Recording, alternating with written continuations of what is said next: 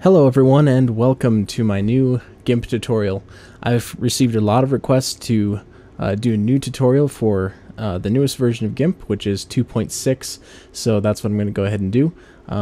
This is going to be a little faster than my previous tutorials. I've simplified my method a little bit, that way it's easier to understand for newcomers to the techniques of creating this effect. We're going to be starting off with this image right here. There's a link for it in the description, so if you want to download this and kind of follow along while we do this tutorial, that works. So you want to zoom into the area that you're going to be working on, just so you can get the best, I guess, pixel accuracy. And what you're going to do is say layer, new layer. We're going to call this blade 1. Because there's two blades in the scene. I'll probably just do one blade for this tutorial, but yeah. Select transparency, click OK, and now you have a new layer on top. What you want to do next is say select all, and make sure you have blade 1 selected when you do that. Okay, go to your paint bucket and select black and fill that up. So now your blade 1 layer is black.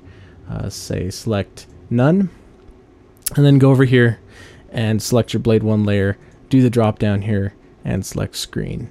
And now basically you're looking through the blade layer. What the screen mode does is it turns all color objects into light objects, so they're not able to occlude anything. And that's kind of a technical thing, so I won't really go into it, but that's what makes this whole thing work. So next you're going to select your free select tool up here, and you're going to go ahead and select your lightsaber. So click down here at the first corner, drag up to the top, go over, and just do kind of the cleanest selection you can. And that looks pretty good. Then go over here to your bucket. Once again, make sure you have your blade layer selected. And we're going to fill the core of the lightsaber with white. So click there, and now say select none. Okay? So now we're just going to get these pixels of the blade layer to match the pixels of the background layer. So we're going to go to filters, blur, Gaussian blur, and I would say this is kind of an estimation that these would be about a blur of 1.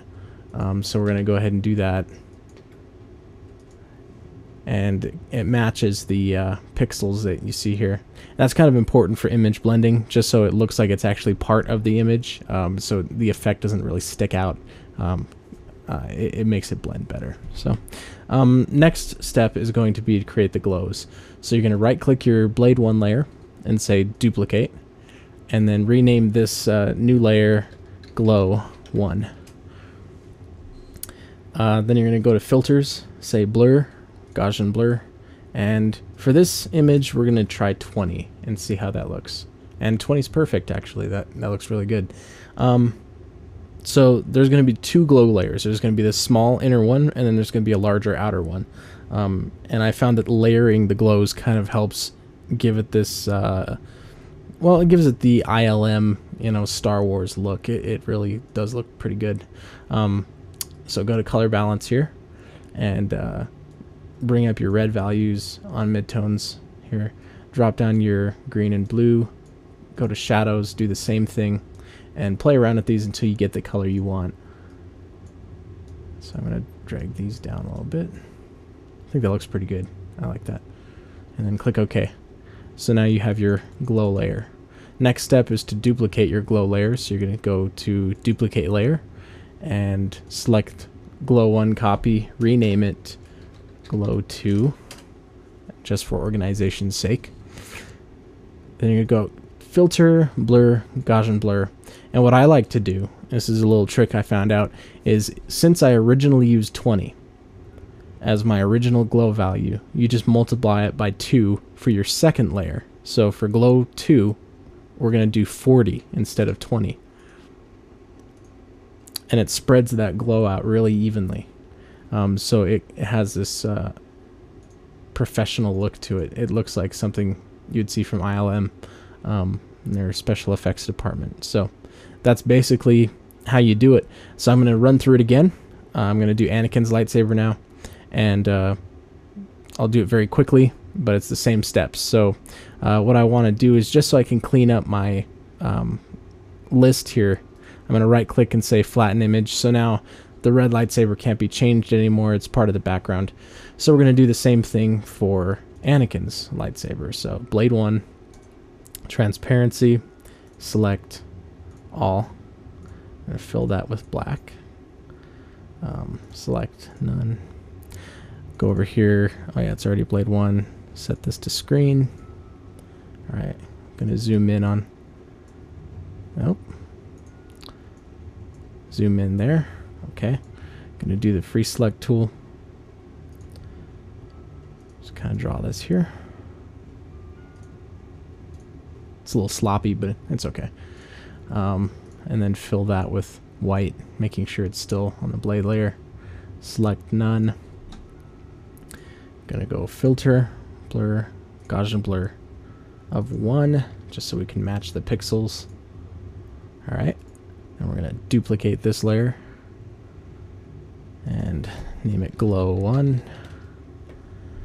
Then filter, blur, Gaussian blur of 20. Okay, and colors. Let's give him a blue lightsaber. Go to shadows first. Bring these up.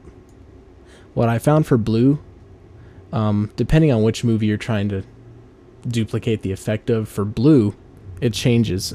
Star Wars Episode 1 had kind of a light blue for the blue lightsabers. Episode 2 was kind of the same. It was a little darker blue, and Episode 3 was very blue. Since this is an Episode 3 pick, we're going to go ahead and do a really dark blue.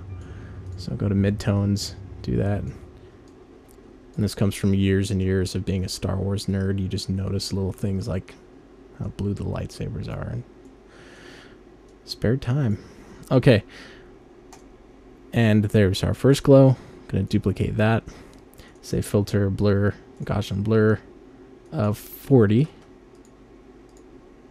And it looks pretty good. I like that. Yeah, so that's the technique. That's how I do it. That's how a lot of special effects artists do it. Those who do lightsaber effects, flatten image, and then you just do your save as. And let's see if it's any better than it used to be. This is actually my first time using this new GIMP, so I'm going to save to my desktop. Let's save this as Sidious Anakin. And select file type. It's about the same as it used to be. You have to go through and select your JPEG image. And then hit save, and then bring the quality up to 100 and click your save button, and you're done. That should be right here. So I hope this tutorial has helped. Please comment, rate, and subscribe. I'm going to be posting some more tutorials here soon for other little techniques I do, some for video editing, some for special effects, stuff like that for video. So I hope you enjoyed, and thank you for watching.